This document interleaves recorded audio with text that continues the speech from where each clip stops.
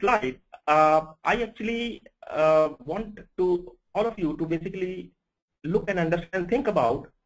Let's assume that you take an example that think about any most respected, for example, most respected brand for a mobile company.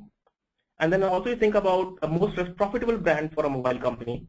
Similarly, you think about the most sustainable brand for a mobile company.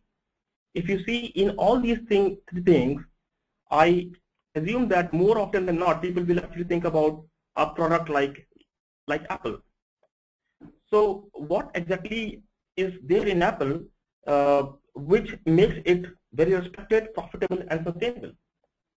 The thing here is that they have maintained quality to the hilt. They have tried to have that mindset there so that it actually meets the customer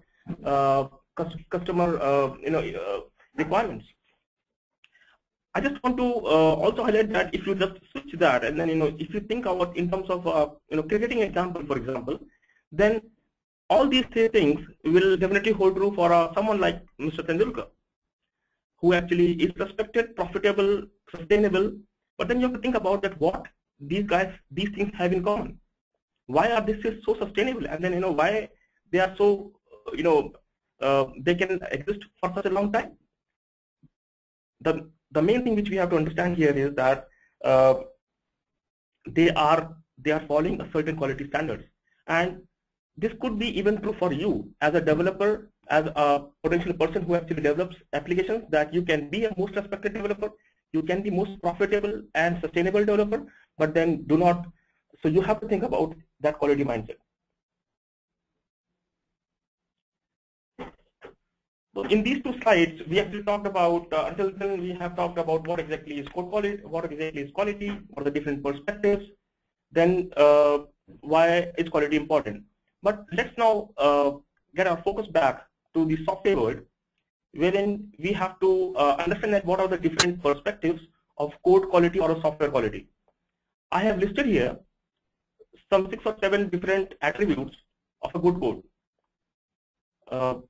So it has to be an efficient code, it has to be a stable code, a maintainable code, extensible, testable, and readability. So these are, and you can go and check. So I have provided a link here which says that there is a standard for code quality attributes. It's called 9126. You go and check there. So this whole definition of code quality and then what software quality is all about. But how do we deal about it? How do we actually think from here on to the ground level, where we say that when we write classes and we write methods, that how do we keep all these things in mind? So the next slides, or the whole framework which we'll be talking about, it will be about how exactly we can do that. In this slide, I actually want to highlight one thing that, and most of the developers or the project managers who are already attending this, they would agree with me that if quality is not managed, then something goes wrong, and then your code actually starts having a delta from the state which it should be. And this term is called technical debt, which actually comes while you're trying to do things which are quick and dirty, and which results into technical debt. More often than not, technical debt eventually leads to the software being scrapped and eventually dying. And this is the biggest problem which we have to sort out, and that's how these frameworks can be useful. Challenges. So we talked about what is a good code, what